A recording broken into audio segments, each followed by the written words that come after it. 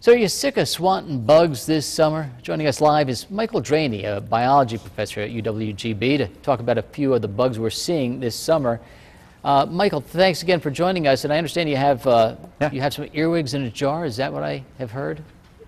Yeah, first I do want to show you, though, a fishing spider, which is what you showed before. I forgot I had one that's preserved in a vial here. This is how we preserve spiders for scientific study. It's in a jar of alcohol, just ethyl alcohol. And this is about how big they get. This is about as big as a spider gets in Wisconsin right here. Now, your wife is a professor too, is that right, or am I wrong about that? That's right. Yeah, she's an ecologist, and she's the associate director of the Cochran Center for Biodiversity. Oh, very good. Mm-hmm. So you, like my wife always asked me to kill the spiders. Does she do that to you at home, or does she take care of it?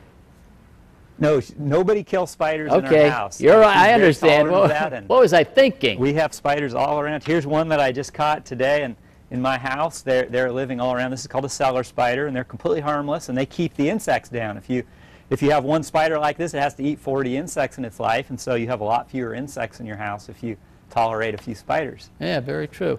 Let's talk about earwigs, because are we seeing those a lot this time of year? Yeah, absolutely, and especially this year with the mild spring seems to be a really good year for the earwigs, so I expect them to be really abundant. This is the earwigs over here in the insect case here. They are not native to Wisconsin. Like a lot of us, they're immigrants to Wisconsin, and they like to eat small plants at night. They're nocturnal herbivores, and they are kind of hard on lettuce and also on your hostas. Oh. But other than that, they're harmless. They have these little pincers here, but those really cannot hurt you. They're just really gentle. And people are afraid that they're going to get in your ears because they're called earwigs, but they're called that because they have wings that are shaped like human ears. Oh, okay. And so they're originally called ear wings, and somehow it got turned into earwig. What do you have there on your finger there? Yeah, these are a couple of my pet Madagascar hissing cockroaches, which are sort of distantly related to the earwigs, and I just thought I'd show you those. These are really nice for teaching people about insects because they're very large, but they're very gentle. They can't live in your house. It's too dry. They can't live outside because our winter is too cold, so they're just good pets. How many of those do you have as pets, Michael? I have about 5 pounds of them in a 10-gallon aquarium. So oh my. These are just a couple of stars that we have, yeah. I have no idea how many. How about, let's talk about paper wasps. We have a picture of that up on the screen. Are we seeing those? Yeah, just like usual it seems. I don't think it's a particularly good year or anything, but I just wanted to show people that there's a lot of different kinds of things that a lot of people call bees, but really bees are only the fuzzy ones that are vegetarians and live and feed on flowers, nectar, and pollen, and they're more or less harmless. Paper wasps are wasps, but they're also fairly harmless. They're the ones that build the little paper umbrella underneath your eaves of your house. The only ones that really can give you trouble are the yellow jackets, which live in very large colonies and can be fairly aggressive, and those are the ones that show up at your picnic and try to steal some of your food.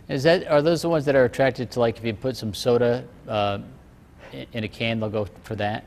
That's right. That would be the yellow jackets. The paper wasps are not really interested in that. The paper wasps are a little bit larger, and they are in fairly small groups and are really not very much of a problem at all. I just would let them go if they were by your house. And Michael, tell us about that conference or the event you have going on at GB next month.